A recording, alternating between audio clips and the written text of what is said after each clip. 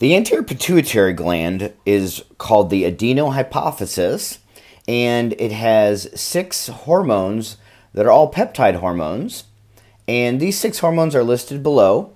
All of them, except for the growth hormone, activate target cells via the second messenger system. And that second messenger is cyclic AMP. So these hormones include the growth hormone, GH, the thyroid stimulating hormone, TSH, the adrenocorticotropic hormone, and remember, it kind of tells you what it does. It stimulates the cortex of the adrenal gland, the follicle stimulating hormone, FSH, luteinizing hormone, LH, both of which are reproductive hormones, FSH and LH, and then prolactin, PRL. So again, all of them but the growth hormone work via a second messenger system. So let's look at the growth hormone first. The growth hormone is also called somatotropin because it's produced by somatotropic cells. It has direct actions on metabolism and indirect effects on growth promoting activities. So the direct effect that it has is it does what's called glucose sparing, and what this does is decreases the action of the glucose uptake and metabolism. It also triggers the liver to break down glycogen into glucose, so it wants to make glucose more available for growth, increases levels of other nutrients to synthesize more tissue cells, and that would be fatty acids, and that can be used for protein synthesis. So the indirect actions that growth hormone has is it triggers the liver, the skeletal muscle, and bone to produce insulin-like growth factors. So these tissues, liver, muscles, bone, are the target tissue for growth hormone.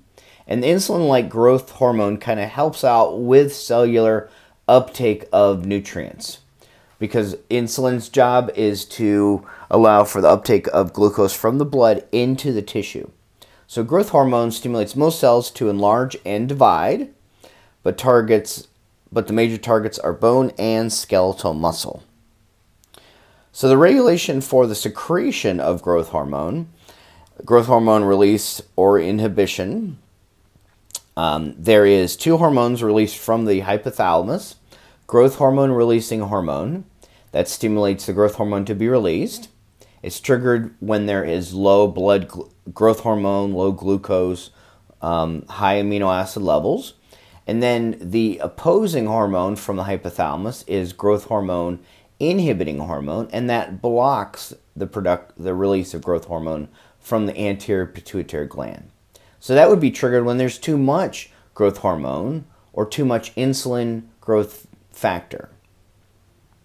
So this chart is showing the growth promoting and the metabolic actions of the growth hormone. So let's look a little more closely at that. And so we can see at the top of this flow chart that low deep sleep, low blood glucose exercise, other stimuli, they act via the hypothalamus. The hypothalamus responds by stimulating the growth hormone. So again, growth hormone releasing hormone and growth hormone inhibiting hormone are the 2 hormones from the hypothalamus. They stimulate the anterior pituitary to release growth hormone. Then growth hormone then acts on the target tissues within the body. So again, there's the direct actions that we see over here mentioned on the previous slides, and the indirect actions over here. And the big thing that growth hormone does is it's going to increase the rate of protein synthesis by the cells in the skeletal and the muscular system. So an overall pro-growth effect. So that chart is very helpful in telling us what it does. Now for the homeostatic imbalances of growth hormone, we can see them shown on this slide. So if there's too much secretion of growth hormone, caused by like an anterior pituitary tumor, for example, that results in gigantism for children, and in adults it's called acromegaly. And acromegaly occurs because it occurs after the epiphyseal plate has closed. And so areas of the body like the hands, the feet, and the face are going to increase in size. The opposite of this is hyposecretion. And in children, that can result in pituitary dwarfism, where the height may reach only 4 feet. In adults, it usually doesn't cause problems. So the next anterior pituitary hormone that we're going to look at is thyroid stimulating hormone. Now, this hormone is going to stimulate the thyroid gland. So it's different than the thyroid hormone. The thyroid hormone is released from the thyroid, not from the anterior pituitary gland. That's an important difference to make sure that you're aware of. So its secretion is on this flow chart, and the target cell for the thyroid stimulating hormone then is the follicle cells of the thyroid of this hormone. So notice that all of these work via negative feedback. So based on the production of thyroid hormones or thyroid stimulating hormone, there can be a signal that goes back to the anterior pituitary gland or the hypothalamus. And if there's too much of it, for example, that's going to decrease the production of TRH, thyroid releasing hormone, or TSH, thyroid stimulating hormones, so that the thyroid hormones are at a specific level. So the next hormone is the one that affects the adrenal cortex, called the adrenocorticotropic hormone, ACTH. And again, there's a hormone from the hypothalamus that controls its release from the anterior pituitary. That hormone is called corticotropin releasing hormone, CRH, and it's released in a daily manner, so it's actually highest in the morning, which makes sense. The next hormones are what are called the gonadotropins, and they're called this because they affect the gonads, and it's for both male and female. So FSH stands for follicle stimulating hormone, and LH stands for luteinizing hormone. The last hormone then is prolactin, secreted by prolactin cells of the anterior pituitary gland.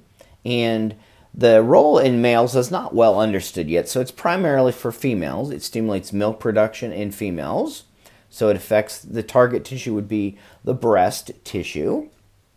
And the blood levels of prolactin, they start to rise toward the end of pregnancy in preparation for milk production. So the trigger then that causes release is stimulation of the breast.